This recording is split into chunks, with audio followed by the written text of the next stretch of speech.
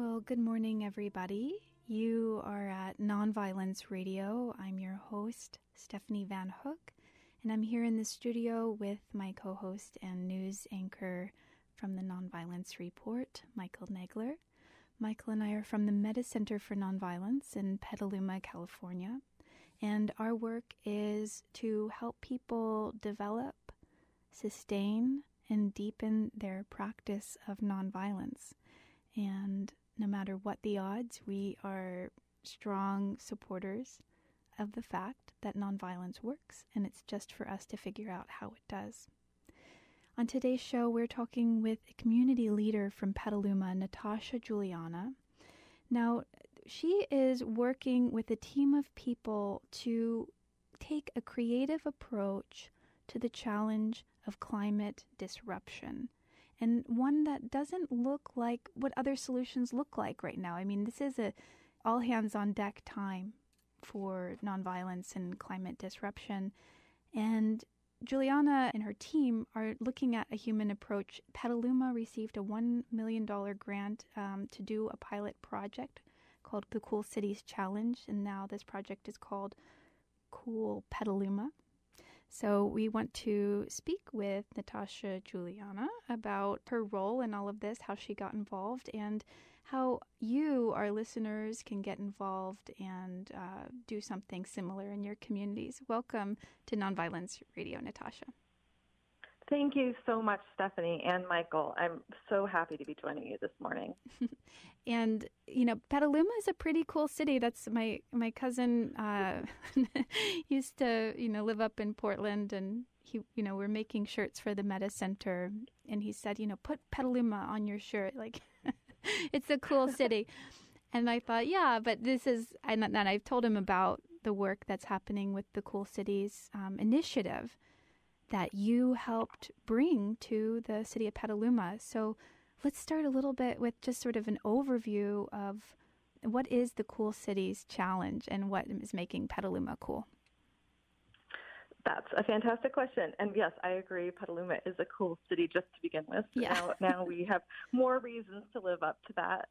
So the Cool City Challenge was put out last summer, and it was an invitation to submit an application for this $1 million grant, which would go to 3 cities in California, if you could show that you had ample community involvement to achieve major collective action around climate change.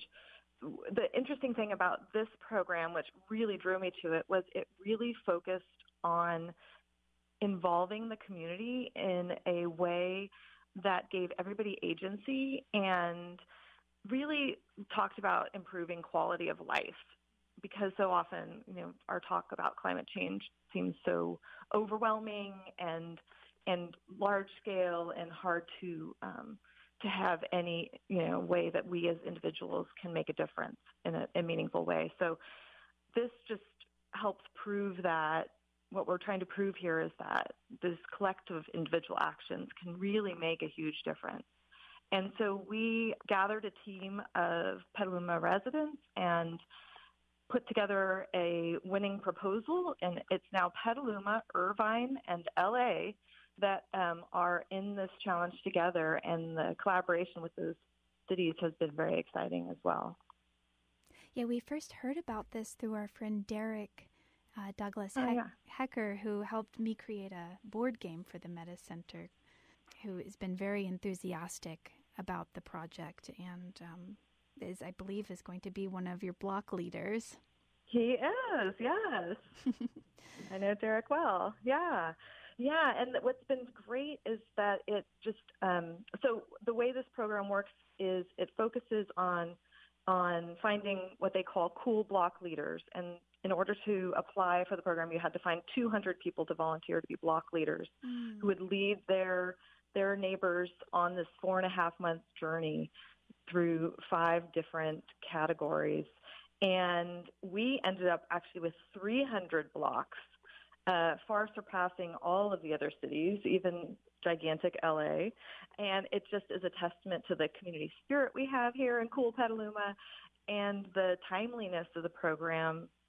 And when you look at how widespread the community engagement has been already just in the last couple months, it's just really very exciting and very hopeful. And so those block leaders are going to be the key to our success because they help spread the word and work in collaboration with their neighbors, which I think is so important in this day and age to kind of reconnect with each other. Yeah, as we were saying before this interview, that the pandemic has really brought a sense of both interconnectedness and isolation, and people want to reach out, and they're also concerned about what has gotten us into these dire situations that we're in on a number of levels. So it's a very empowering project. But let's back it up a minute and talk about the theory of change that is a part of the Cool Cities Challenge initiative. Because I have to say, when I first heard about it, I felt a little bit skeptical, and I imagine you did too, as somebody who's been involved in climate initiatives for some time, is what I understand. Is that how can we be hopeful about individual actions, changing our light bulbs or reducing, the amount of water that we use as individuals, when some of the biggest polluters, the biggest causes are, in terms of manufacturing, in terms of agriculture and, corporations. And I feel like there's sometimes is an unnecessary burden put on individuals to, change their light bulbs and take on guilt for, but not address that, corporations need to change or governments need to change the way they're doing things. But I learned a little bit more, and I hope you can talk about it, about how the individual and the collective action meet in this project. Great question. Yes. So the great thing about this project is it's taking both this bottom-up approach and helping us look at the top-down approach, which doesn't get as much press right now because it's a little harder to explain. But what we see, and what I was so excited about, because I've always believed that, that individual action is the on-ramp to larger collective action and participation. It's the way that we get introduced to a new way of thinking and ideas. And I know that there is some talk in neuroscience now about the idea that beliefs don't change actions, actions change beliefs. And so this is the way to get people starting to do something that then will change the way they see the world around them and the way they interact with the world and the way they interact with their neighbors and the way they see nature and their place on the planet. And so this individual action is really just the on-ramp for getting people involved and conscious of this greater efforts. And then we also have what are called the moonshot design teams. So really thinking about moonshot thinking, the incremental thinking that we've been doing is just not enough at this point in time to move the needle the way we need to move it now at the speed.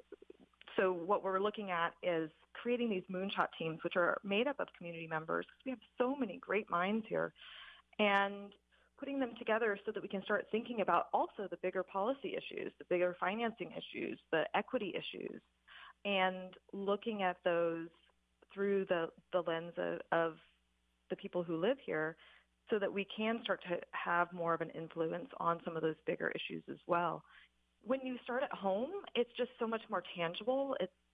It's something that you can relate to, you can wrap your head around it, and it really can focus on just improving your own quality of life. Like you were saying, not putting this as a burden on people, but actually helping to improve your daily quality of life so that this journey becomes a joy. It's a benefit. It's not a hardship. It becomes a benefit. And then I think the way that you put that is very clear. And I love that you're drawing from neuroscience that actions change beliefs, not beliefs changing actions. Very, very interesting. And I think also, as say I'm on a block where there's a block leader, and I'm working for city council, right? So I'm participating in that, and then it will help me as I am helping to make democratic decisions in the community, right? So where I go with my individual action into my work, into my other activisms, it's going to be influenced by these block gatherings. Yes, and then you also will have the support of the community to make bigger, bolder changes. Mm-hmm. You know, if you know, I'm sure you know that Petaluma was the first city in the U.S. to ban the construction of new gas stations. And that was in large part because of our city council, including my co-lead on this project, Delinda Fisher, and also because the community really got behind it and supported it. And those decisions at a city council level can't be made if the community isn't supporting it as well. Mm. And we find that, as we said at the beginning of the show with our work in nonviolence, that it's really hard to maintain a commitment to nonviolence when there's not support for that out there. You know, that wherever you go, people say, you know, nonviolence doesn't work, you know, but we, with the clear understanding as well that violence isn't making anything better either. And yes, it seems that the times that we're in, that these challenges that we're facing are requiring us to come together and build community and come and recognize our interconnectedness, recognize our need for one another, that we can't go at these big problems alone. We need community support, and we need to do things together as a community.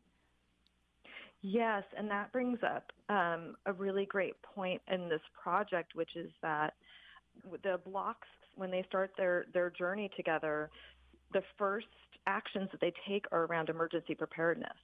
Because as we move into this climate disruption, we are going to see more, as we have already over the last 4 or 5 years, more fires, more floods, you know, depending on where you are in the country, all kinds of reasons that it's helpful to be prepared, and why it's so helpful to have those relationships with your neighbors so that you can take care of each other. You can know who to look out for on the block and how to share resources. And that's just such an easy inroad for people. It's you know, not political. It's everybody understands it. Everybody's been experiencing it. So it's just a really great place to start. I like the way that you say that too. It's not political, because this project isn't for people who just, you know, are progressive voters, right? This is people who are suffering from the effects of climate disruption, which is all of us. Yes, and the program makes it very clear that you are not to intentionally leave anyone out. When you go to knock on your neighbors' doors to invite them to the first introductory meeting, you're to knock on every door, no matter the political sign or the, you know, past relationships, that everyone is included, invited. Who chooses to show up, you know, is their own choice, but the fact that we're trying to be as inclusive as possible and to bring people back together onto some common ground. Michael has a question for you, Natasha. Thank you, Stephanie. Hello, Natasha. This is Michael. There you are, Michael. Hi. Gosh, I really love everything that I've been hearing. And for some reason, as you were talking, 2 anecdotes about Gandhi came up in my mind that fit our situation in various ways. And by the way, I hope Stephanie mentioned our office is in Petaluma, so we are very much engaged here. But one is a story about a woman who came to Gandhiji with her little boy and said to Gandhi, "Would you please tell this boy to stop eating sugar?" And and Gandhi said, "Okay, come back in a week." So she was a little bit startled by that, but she did what he said, went away, came back a week later, and then he turned to the boy and said, "Stop eating sugar." And the boy said, "Yes, Bapu," which is what they called him. So she was very grateful on the one hand, but on the other hand, very curious, and said, "You know, why did you have to wait a week to tell him that simple message?" And he said, "A week ago, I was still eating sugar." Exactly. Isn't that it? Yeah. Yes. So that's why we have to really build it up from the individual level on out, as you were saying. And that brings me to the other Gandhian image. He called it the Oceanic Circle. He says the individual serves the family serves the neighborhood serves the village serves the state serves the nation serves the world. However, in our country, we've had this serious gaps in those expanding circles. People relate to those immediately around them, and the next thing that they relate to is this huge, vast entity called the United States of America.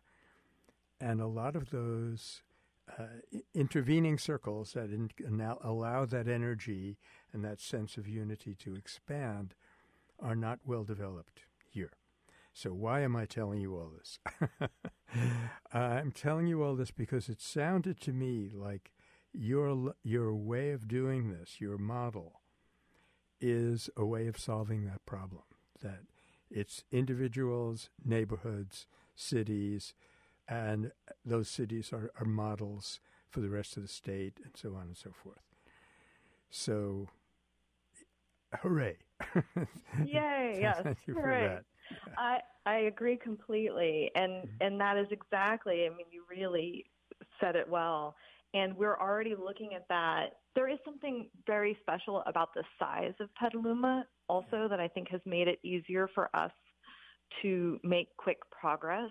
It's a big enough city that we have the numbers, but it's small enough that we all know each other or know somebody that knows somebody. There's a level of trust and community spirit already built in here.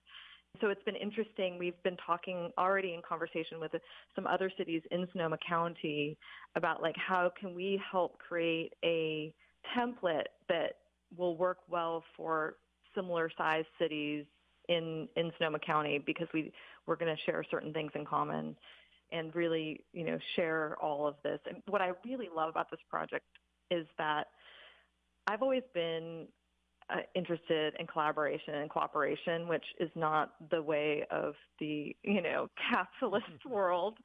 And so this is just, it's so apparent that in this work we're doing now, we only win when everyone wins. If Petaluma gets to carbon neutral by 2030 and nobody else does, the Petaluma River, which is really a tidal slough, still rises and floods downtown.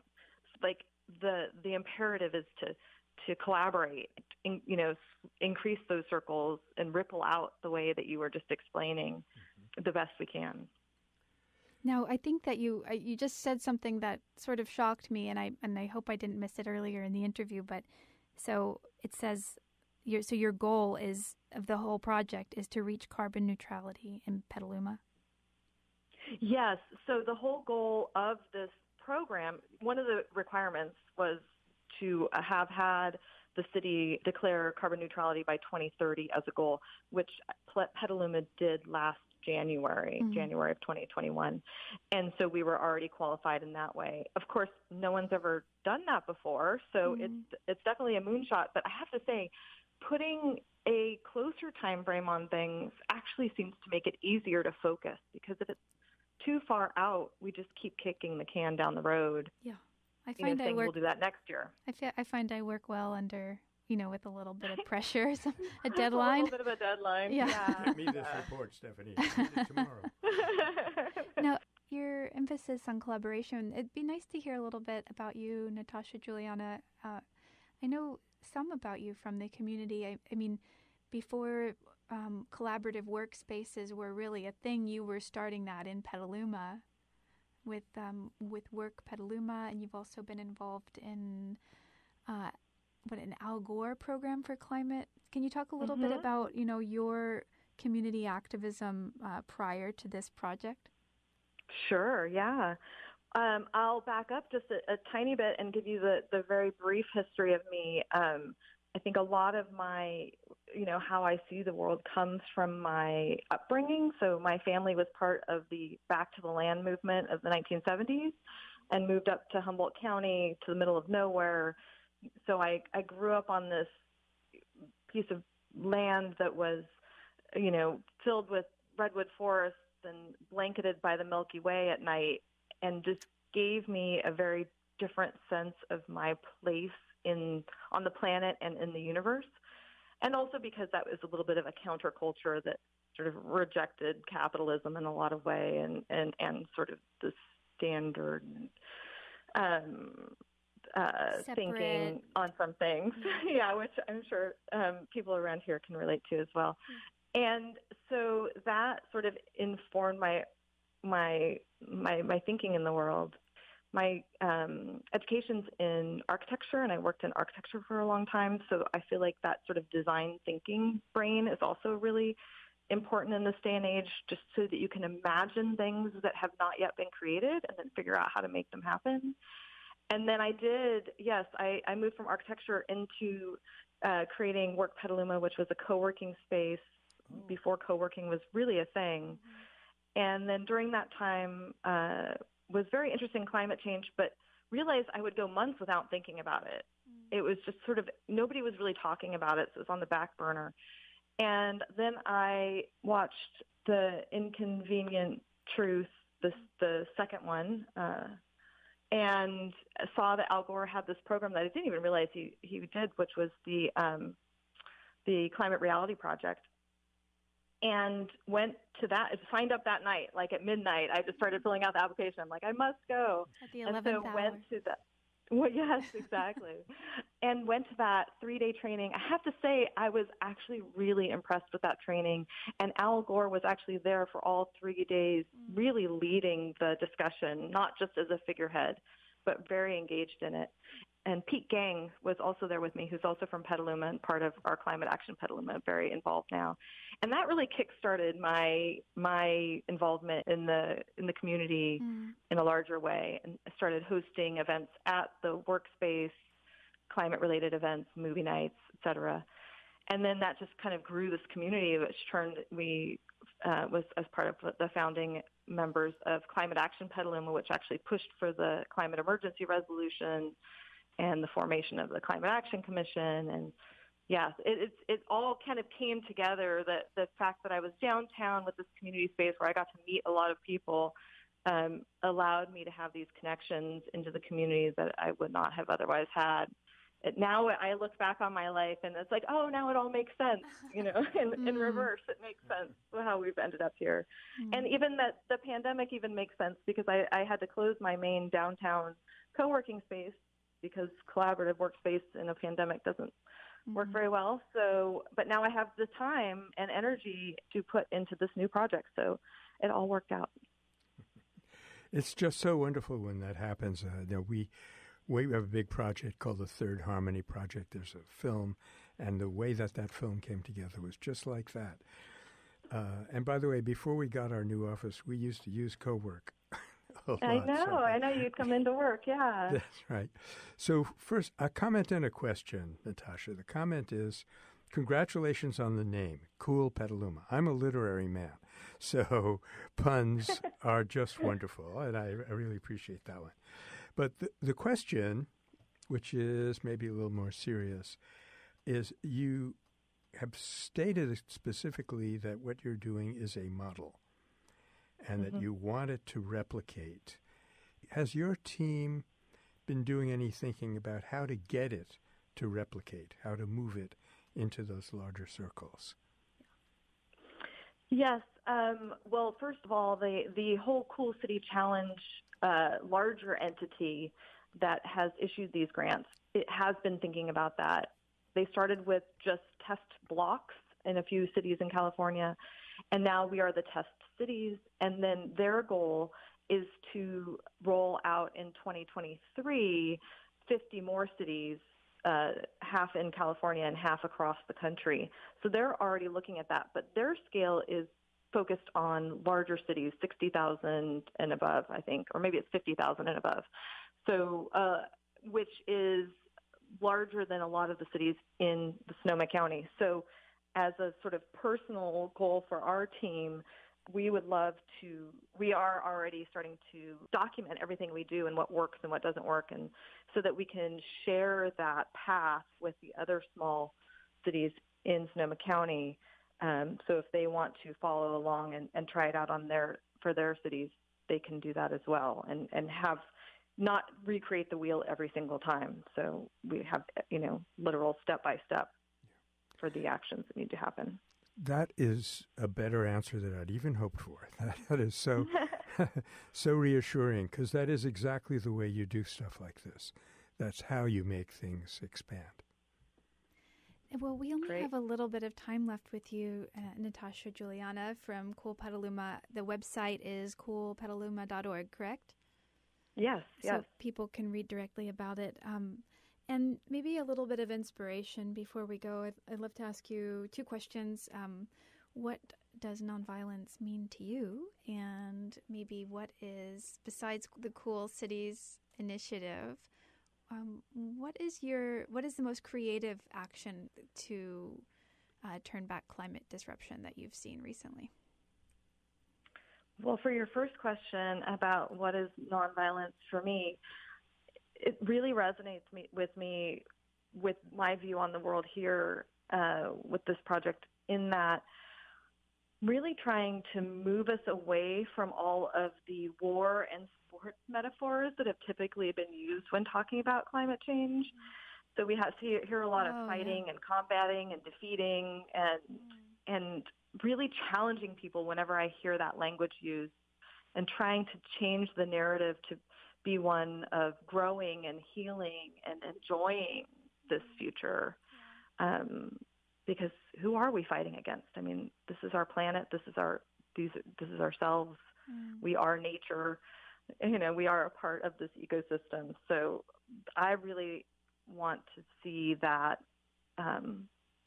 that imagery change to be more positive, and then as far as and then the second question was about what's the most exciting thing that I've seen. Yeah, if it might be in Petaluma, it might be something because I'm sure you have your finger on the pulse of climate action and looking for ideas, even if they're going on in the background of your mind. What's inspired you recently? Really, I could try to find some technology fix or, but those aren't the things that inspire me. What really inspires me is, a larger, bigger picture where I feel like after talking to hundreds of people, I've just been able to talk to so many people about this now, and I really believe that we actually have all of the ingredients we need to make this positive transformation. We just need to get coordinated. It's like being in your kitchen and not knowing what to cook for dinner, and you just need to be creative about looking on your shelves and through your pantry and pulling the right things out and mixing them together, and asking the neighbor for the extra bit that you don't have, and so I really have just seen such tremendous resources out there, both from all angles, and I feel like it's just a matter of coordination and imagination at this point. Natasha Juliana is the Cool Petaluma campaign director. Thank you so much for joining us on Nonviolence Radio today, Natasha. It was my pleasure. So nice to talk to you, Stephanie, and you, Michael, too.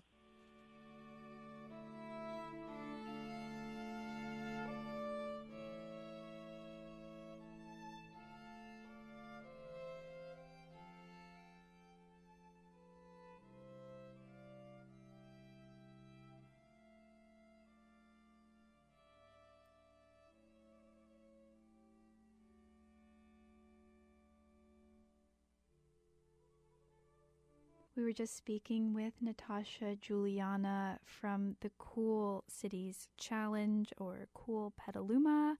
You can find that information at coolpetaluma.org for how it's happening in our local community. And now we're going to turn to the Nonviolence Report with my co-host and news anchor, Michael Nagler. Michael, welcome. Thank you, Stephanie. And so what's happening besides the Cool Cities Challenge in Petaluma, which is pretty inspiring? You've been thinking a lot about Sudan because of our connections with a friend who was on the show a few weeks ago, Mubarak El-Amin. And I'd like to hear about your analysis of nonviolence today. What's going on for you, Michael? Right. Well, if I were to cite, a kind of keynote, a kind of central theme of what I'm seeing as I look over the world and all the nonviolent episodes taking place in it, what I'm seeing is that, and this is around the world, that the use of nonviolence is becoming much more frequent, and it's growing in sophistication and effectiveness and intensity. And I think one of the key new ingredients or newly developed ingredients that made this development possible is the commitment to learning, so that we don't reinvent the wheel, as you were just saying, every time there's a protest. And so we're not just reactive, but we're proactive in getting society up on its feet. And so what I'm seeing now is that groups, while there is a lot of protest going on, including Sudan, we're going far beyond protests, and there are over 300 methods of nonviolent struggle that have been documented, among other places, at the International Center for Nonviolent Conflict. I'm beginning to suspect that there really is no limit to the ways in which a person can practice nonviolence. So to look first at some of those learning resources, there's a new book from the Mumbai Sarvodaya Mandal, which means Mumbai used to be Bombay. Sarvodaya was Gandhi's term for the uplift of all, and Mandal literally means circle. So this is an organization in India that you can easily look up. They have a book out called Tagore and Gandhi. Now, Rabindranath Tagore was a major figure in the public consciousness of awakening India in Gandhi's time. And so Gandhi actually went and sought Tagore's blessing at every critical juncture of his public career when he was back in India. And Tagore, on the other hand, openly acknowledged Gandhi as the greatest Indian of his time. Of course, Einstein, meanwhile, went a little bit further and said that Gandhi was basically such an advanced human being that people would not be able to believe that he trod the earth in flesh and blood. In fact, on the negative side, that's partly exactly what's happening. They can't believe that the person did that and accomplished that, and so they just turn away from it. So it's just what all this learning is trying to overcome. And I'm happy to say my book is on sale right now at Barrett Kohler. For those of you who are interested, it's called The Third Harmony. And I'm very happy to say that metacenter.org is developing a beautiful new website. Mm-hmm. Stephanie is the one doing that. Yay. Yay, indeed. Can't wait to see this. This is going to be my biggest Christmas present. Yeah. And I frequently talked about the Swarthmore College Global Nonviolent Action Database, where they are tracking episodes of nonviolence, past, present. When I first heard about this, there were about 900 entries, 900 episodes that they tracked. Well, that number is up to 1,400, and it just seems to be growing every week as we find out more and more about this forgotten history. And I have to say that the GNAD, the Global Nonviolent Action Database at swarthmore.edu, is very well organized. I'd like to see them doing a little bit more with the distinction between constructive, proactive actions and resistance, but their job is not to please me. It's to get this information out to everyone, and they're doing a wonderful job at that. Now, when I started the Peace and Conflict Studies program at Berkeley, it was one of the really new programs of that type in the country, and the only one, I believe, that had a nonviolence course at its core. So now there are programs coming on all the time, and the latest one that I noticed is a Master of Sustainable Peace Building, and that's at the University of Wisconsin-Milwaukee. They are probably following this formula of peacekeeping, peacemaking, peace building, where peacekeeping is where you just do intervention, get the two sides to stop fighting, stop shooting at each other. Peacemaking is where you actually get them to agree on the issues that were dividing them, and peace building is where you create the structures for a more enduring peace going forward. So however that may be, I'm not sure how specifically they're interpreting that term peace building, but the Masters in Sustainable Peace Building, for those of you looking around to add a graduate program, graduate degree to your name, they are now accepting applications starting for fall 2020. Meanwhile, in India, similarly, the Sevagram Ashram Pratishthan. Let me say a little bit about that. Sevagram was the name of Gandhi's ashram that he started in India. When he got back, it means the village of service. And Pratishthan means organization, approximately. So the Sevagram Ashram Pratishthan is announcing a residential short-term course on Gandhian thought and action. This will be mainly for university students from different parts of India, though, of course, others can also apply. And the objective of the course, which is kind of a nonviolence training camp, is, I'm quoting from them now, to acquaint the students with the life and work of Mahatma Gandhi and its relevance in humanity's current predicament. Boy, if I were still a graduate student, I would hitch a ride over to India and take that course. So it will be held at Sevagram this month. It's coming up very quickly, and it'll provide a unique opportunity for students to understand Gandhi's life, primarily through talks and discussions and noted scholars and so forth. Now, there's a very timely article by Mike Lofgren, and it's called "Will the Media Wake Up to the Danger to American Democracy?" Well, some of the media does. I often see statement that our democracy is hanging by a thread, our democracy is in peril, and those statements are all true, and they do seem to be working in the sense that they're galvanizing some people to take action. But I want to talk about just one phrase that Lofgren uses, and it's a sentence really. Asymmetric polarization, unquote, is a poor way to describe what he calls literally a descent into madness. Well, we sincerely hope things won't descend much further in that direction, but this certainly is a wake-up call. And for us here at the Meta Center, that means it's a wake-up opportunity to get people more and more involved in nonviolence, and to realize, as Gandhi said, that nonviolence is not the inanity it has been taken for down the ages. That is, people tend to think, and I'm talking now from my acquaintance with hundreds of students, and now the general public, of course, through Meta, people tend to think that nonviolence is a protest. That's all that there is to it. That's all that it means. And that really is making it into an inanity.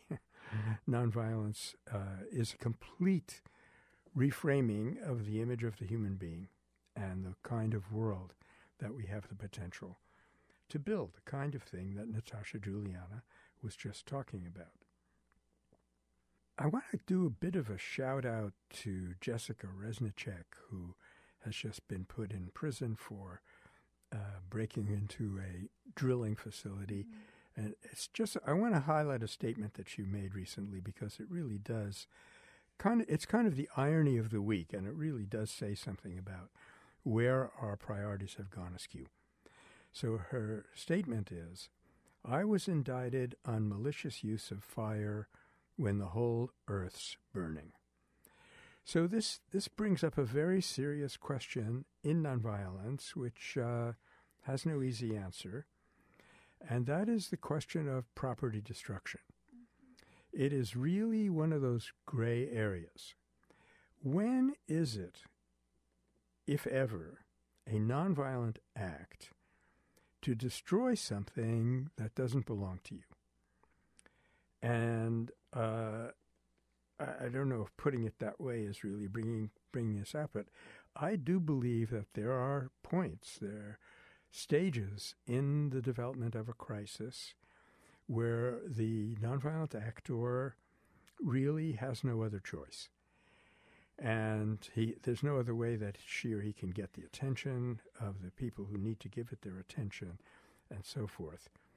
And it's similar then to a famous case, which also sounds very controversial at first, which is what I call the madman and the sword. Gandhi was challenged, and he said, what would you do? Okay, you're nonviolent. The questioner thought that nonviolent meant pacifist, actionless, dead wrong. The question, what would you do if a madman were running through the village with a sword, creating mayhem? And Gandhi said, the person who dispatched that lunatic, it is very strong language, the person who dispatched that lunatic would be doing himself and the village and the person a favor. Now, I thought a lot about this because, it's really such an agonizing question. I want to be nonviolent, and here I am being called upon to take out a person who's raging around with, in his case, a sword. How do I do that and stay nonviolent? And I came up with this formula that the way to do it is on the negative side, not to triumph over your success, not to gloat. And on the positive side, to, again, take this as a wake-up call. How has our society gone so wrong that people are running around doing this kind of thing? And if we do that without feeling anger or fear, to the extent that we can avoid that, and we commit ourselves to solving the underlying problem, then I think we've done the best that we can, even from a nonviolent point of view. However, it's also important to note that in 50 years of Gandhi's active career, he was never in that kind of situation. So it's not that we're likely to face it in so many terms, so many words, but the principle is useful.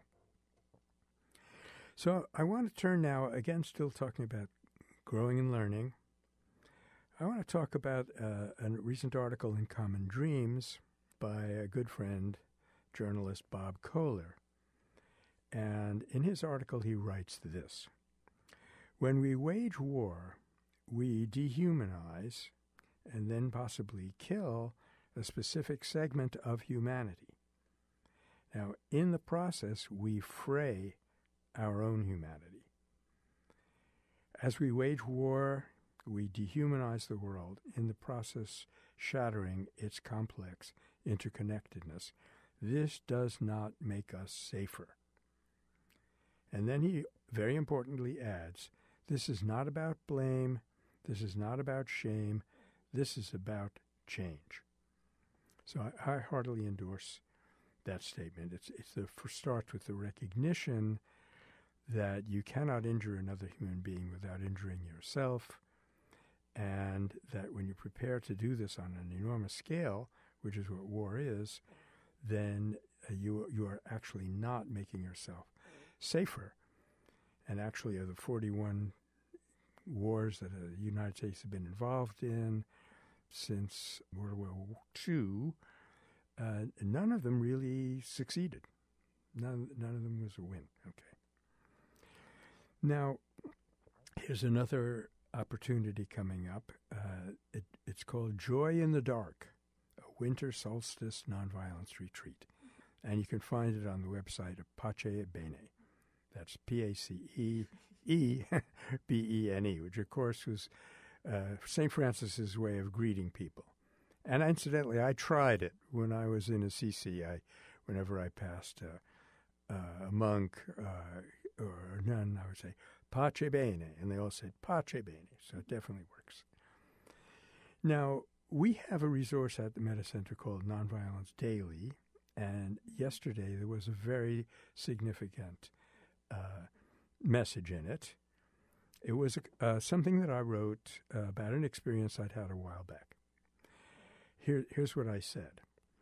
An Army recruitment sign stands alongside a road in Petaluma, California.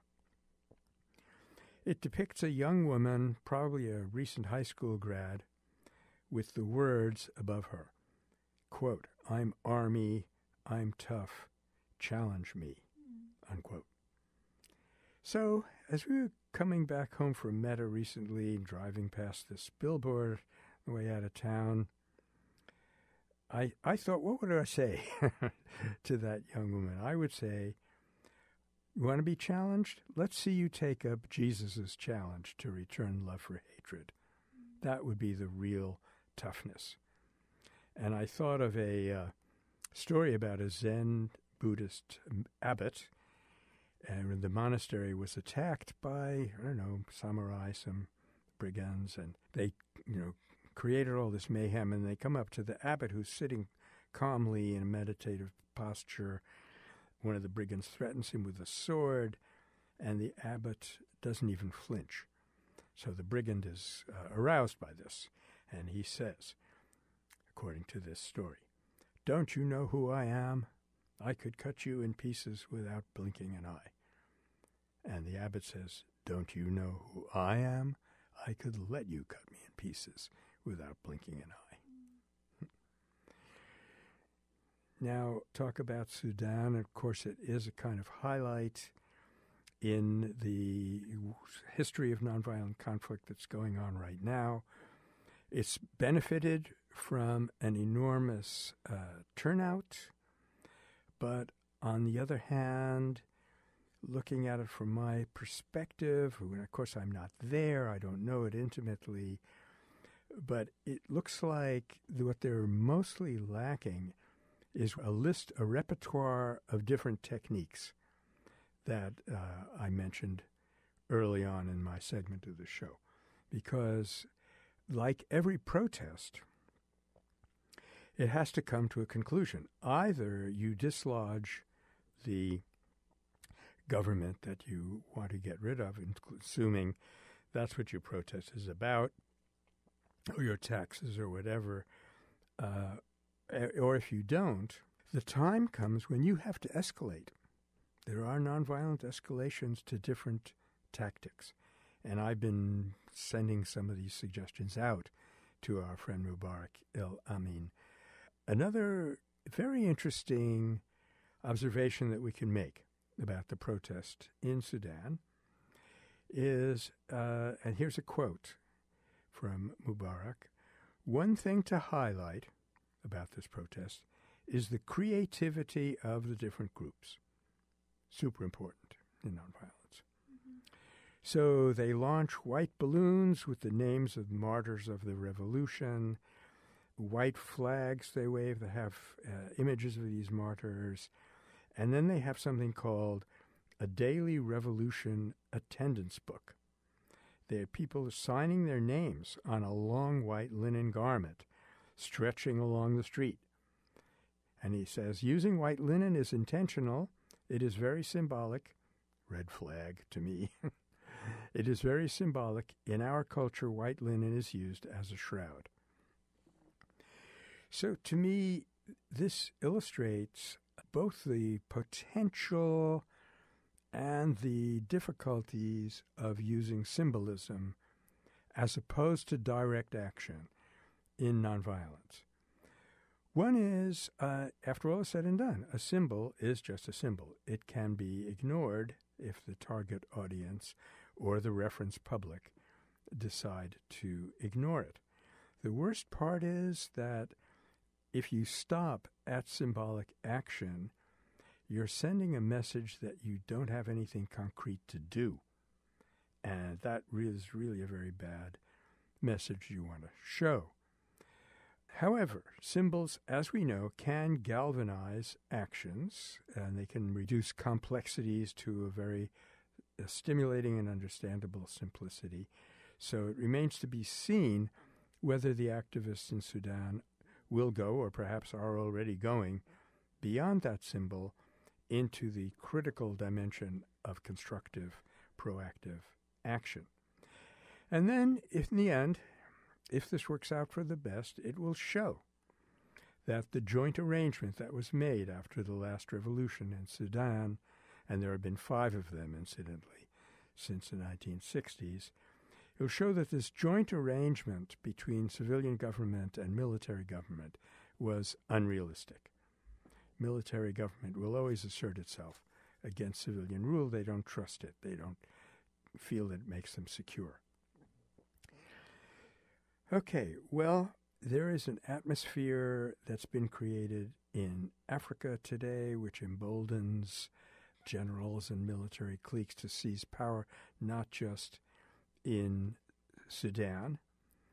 And interestingly enough, our friends at the Meta Peace Team, you're part of our favorite project of unarmed civilian peacekeeping, while they were at the U.S.-Mexico border recently, the team met with people from Cameroon, Cameroonians who were fleeing war and seeking legal asylum.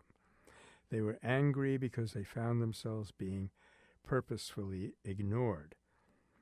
And so the friends from Meta Peace Team, they felt the frustration building up. So they went into that crowd to listen. As they vented their fear and concern, one woman angrily repeated her resentment over the injustice of it all. And slowly it registered on her and the others that they were being listened to, that we in Meta Peace Teams were sincerely listening to her. And that's the first step in de-escalating conflict, any kind of conflict. So then they began to talk, building on that step, they began to talk about what to do to change the situation, and they shared examples of the power of creative nonviolence. So this is a really hopeful kind of procedure that happened, a hopeful dynamic. We hope we see a lot more of it. Their final statement is that we knew that our being there had made a difference. It was the power of compassionate nonviolence. So there's more to say about unarmed civilian peacekeeping today. Nonviolent Peace Force has recently sent out a mailer talking about their work, and they say they have trained 81 students from Burkina Faso, Mali, and Niger how to work toward a peaceful future in their communities by using nonviolence. Thanks so much for that nonviolence report, Michael Negler. This is our last nonviolence report of the year. We're closing in on the new year, 2022, which is pretty amazing. And, I wonder if you have any, end-of-year message for people. My message would be when you're looking for nonviolence news out there, people always ask, well, if you don't find it in the mainstream media, where do you find it? And I think that, like our guest Natasha Juliana shows with Cool Petaluma, we get nonviolence news by talking to our neighbors, by getting involved in organizations and seeing the things that people are doing that aren't getting the press, that are contributing to positive social change. So that's where you get your news. You get your news from, the listservs of organizations that you're a part of, that their only way of sharing their message is through, their email list or through their Facebook. It's not getting into, big media, except, shows like Nonviolence Radio. But what message, what tip, or, what last year, end of year message do you have? I would just add one thing to that, Stephanie, and that is you have to know what you're looking for. Yeah. You have to sensitize yourself, which is, of course, largely what Meta is all about.